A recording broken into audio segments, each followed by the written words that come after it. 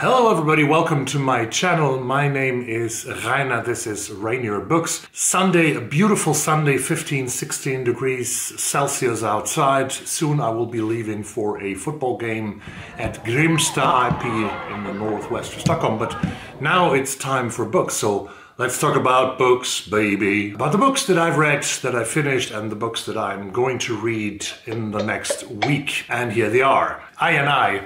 I finished 3 books in the last week, and the first one was from Japan.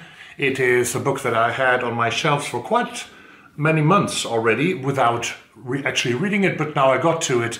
I listened to it and enjoyed it widely, I can say. This is Sayaka Murata's short story collection called Life Ceremony.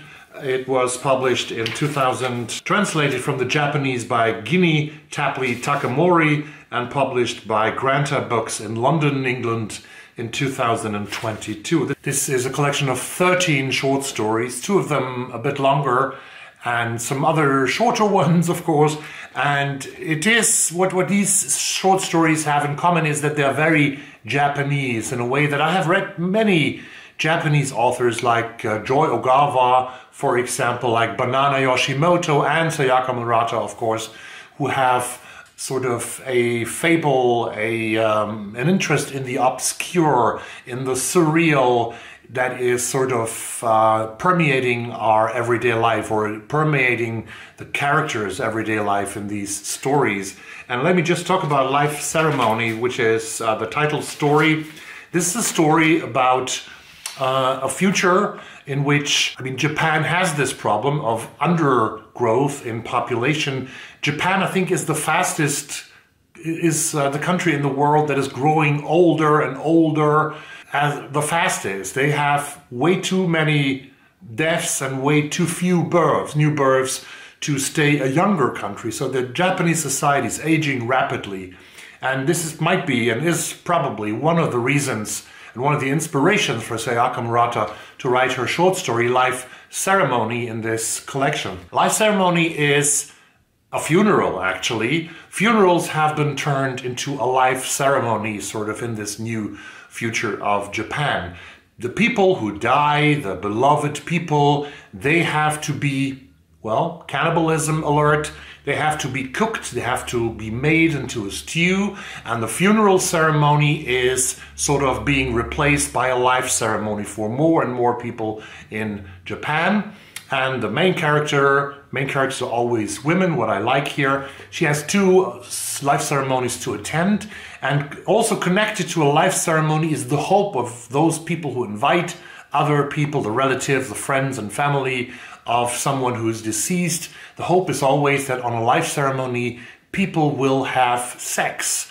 And it's not passionate sex. It's not a sex that is based on love or something like that. It's only based on the idea of getting babies. It's insemination that is interesting for the society in general. So you have the life ceremony where the deceased is being eaten by the mourning, and you hope that mourning couples or even people who meet for the first or second, third time at the funerals or at the life ceremonies will engage in insemination.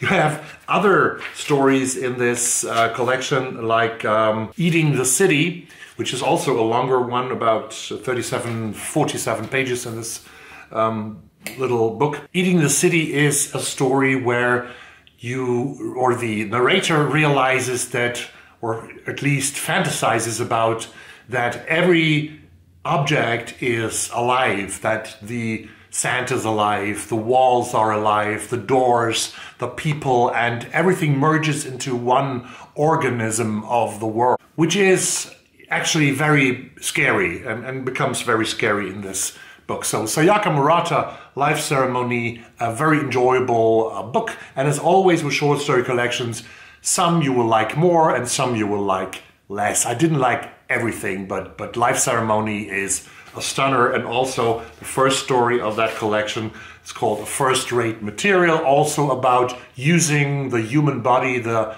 body of the deceased person, to make furniture, to make accessories, to make jewelries, stuff like that. Really creepy stuff here. But typically Japanese if you compare it to authors like Ogawa and Yoshimoto. The second book that I want to talk about is the third book that I finished for the Women's Prize.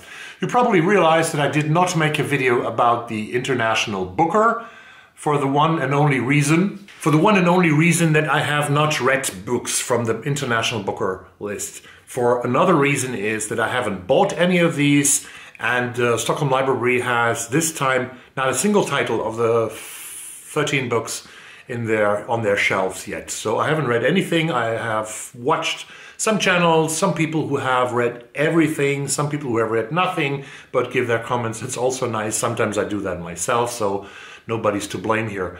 The third book that I read from the Women's Prize long list, the Women's Prize will have a short list announced next week, and I will try to give a prediction for that, because at least I have read about a quarter, a little less than a quarter of the long list.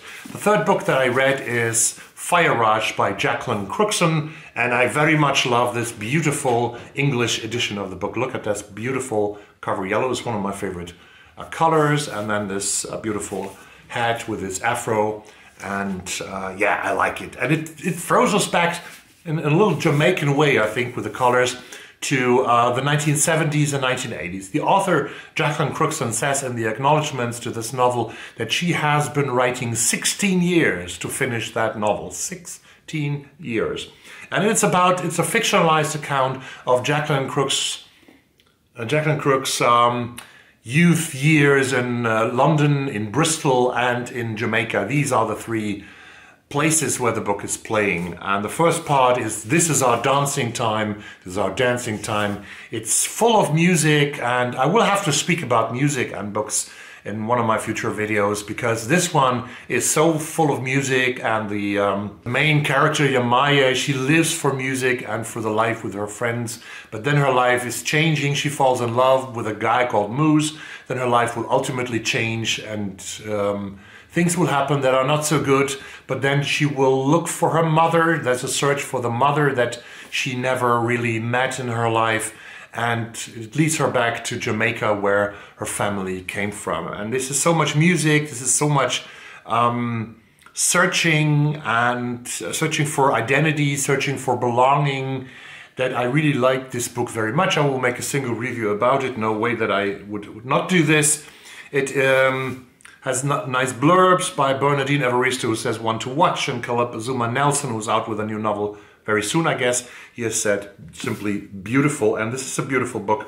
And I also recommend the playlist that the author Jacqueline Crooks has made on Spotify for this book. A lot of dub music to listen to.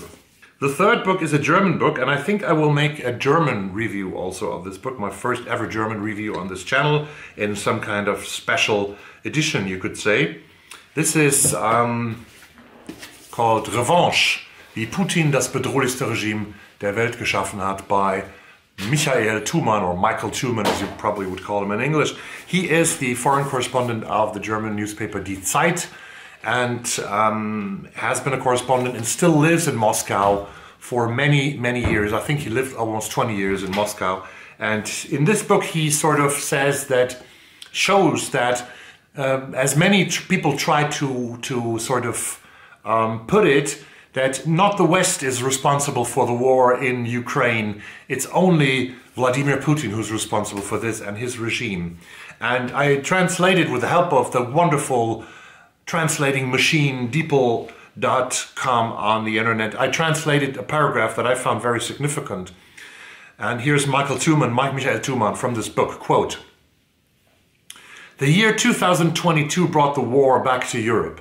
It is the biggest quake since the Second World War and has profoundly changed the lives of Europeans. And we are only at the beginning. Putin's criminal war of aggression has robbed tens of thousands of Ukrainians of their lives, torn the roof over the heads of millions and turned them into refugees. The European continent has been plunged into a deep economic crisis that no one knows when or where it will end. People will have to bear the consequences of this war for years to come. The causes do not lie in geopolitical great power competitions or capitalist speculative storms. One man and his supporters are to blame.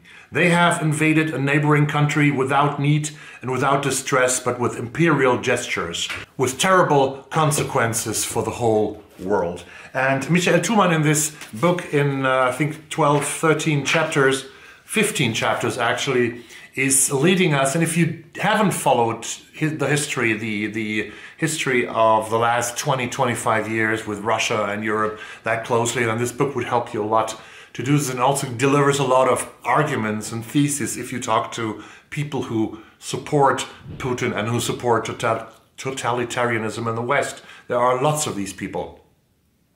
It shows how German politicians made huge mistakes over the years by believing that you could actually have a peaceful future with Putin by buying gas, by buying oil from Russia because it was cheap, and how Putin inside the country has practiced with the war in Chechnya, has practiced to lead the country into a total dictatorship, which it now is. Last week, a Russian journalist was sentenced to 25 years of work, labor in a prison camp just for speaking his mind. 25 years.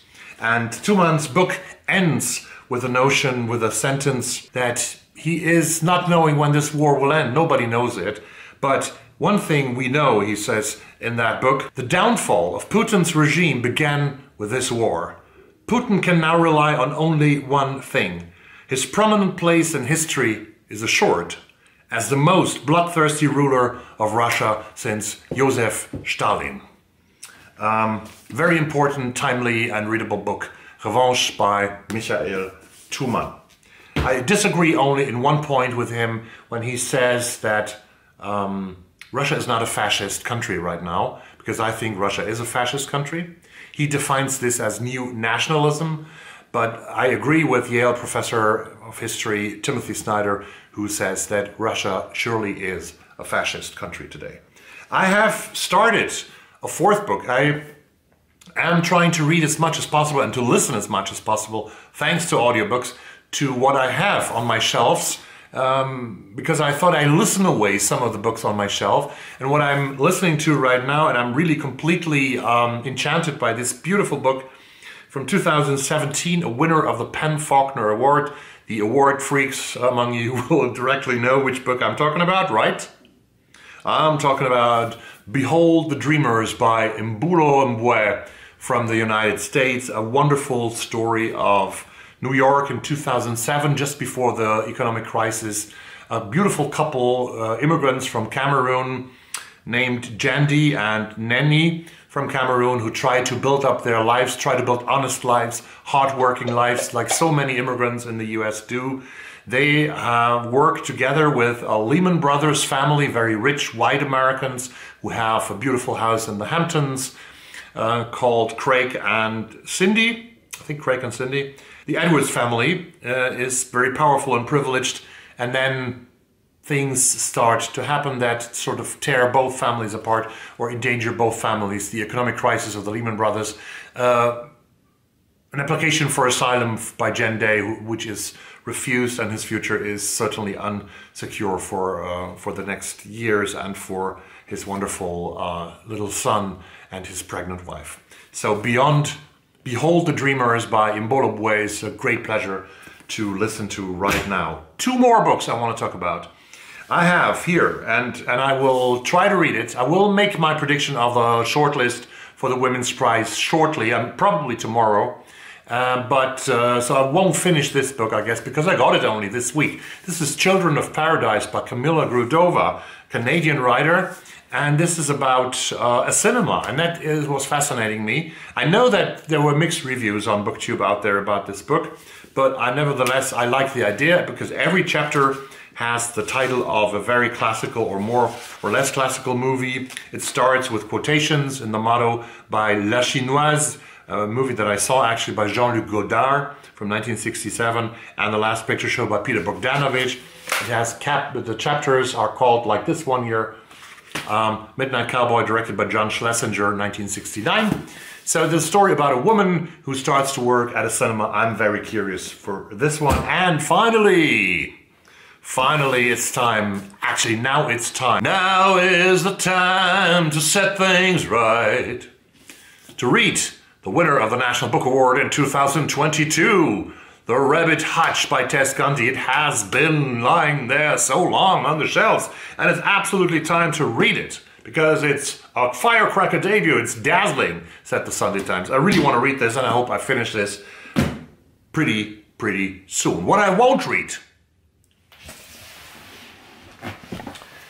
simply because a lack of time right now, and I had to deliver it back to the library after 14 days, so I gave it up, is Afghanerne by Åsne Seierstad from Norway. Åsne Seierstad. This is a book called The Afghans. It's also out in English. It's probably a very readable, very good book about the life of Afghans after the Taliban took power again. Åsne Seierstad is a Norwegian journalist and writer who returned to Afghanistan, I think 1.5 years ago, to meet all these people and to write about how Afghanistan is like under the rule of the Taliban, and you have this AK-45 here lying on the table. So these are the books that I'm writing. I should write a book, actually. The books that I've read and the books that I'm reading currently. And what are you doing? Are you satisfied with your reading? Do you have great reading time? Do you have great listening time as well? Are you listening to books? I really got to listen to books again, which makes me so happy because I had problems a couple of months and I wasn't listening at all. Right now I have a great ebook problem because I don't read ebooks anymore, but I want to read The Future is History by Masha Gessler. More about it one of these days. Thanks very much for today. Now I got to go to the football game. I see you soon. Bye.